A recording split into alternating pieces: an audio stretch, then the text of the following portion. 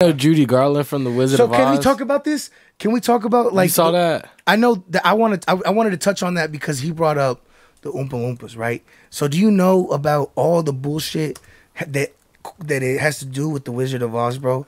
Like all of the like shit they went through in order to get that shit done, bro. Judy Garland, the main character, she ended up overdosing at like 31. No way. Bro, it's so sad, dude. So like what the fuck? Hold up, what? What is that?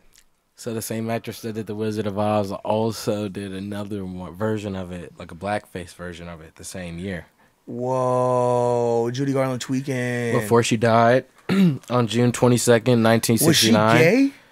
At age 47, actor Judy Garland had been a star for most of her life. The mutilated...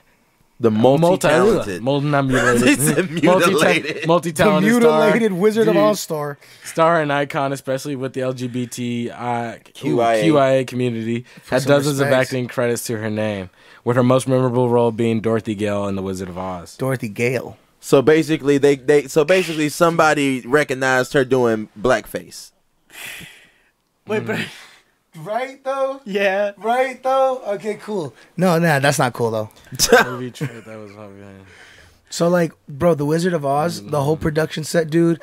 Okay, for example, the lion, that costume he wore was like 50 pounds, no air conditioning every day, day in, day in, out. Oh, yeah. No, this is the early 20s, bro. This is 1920s, 1930s, bro.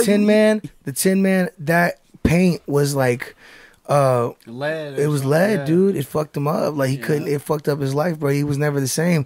The Wizard of Oz, fucking stunt double died. Oh, because they were trying to rush production. Dorothy was up on like all types of amphetamines and shit. She was never sleeping more than like 2 hours type shit. And all of the midgets, oh my god, I'm so sorry. All of the little midgets that were in the movie. Oh my god. So she, I guess, we're groping her during scenes and like touching people and like having a fuck fest on the yellow brick road, bro.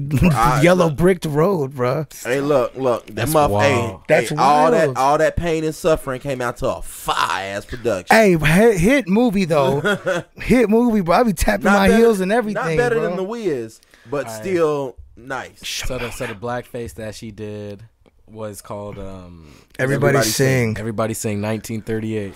Man, she ain't had to do that though.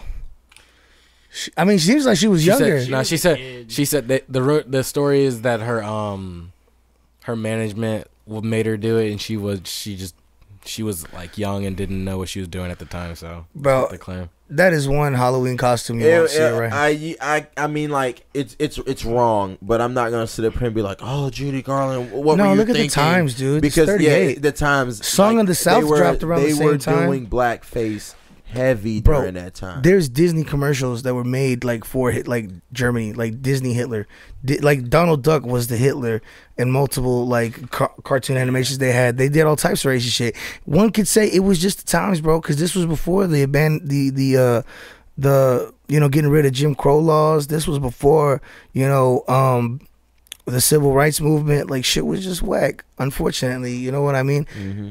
I don't know. It feels like we were set up to be divided for a long time. Oh, of course. Nobody want. Come on now. The higher ups don't want to be unified. I'm gonna ask a question that we can cut out.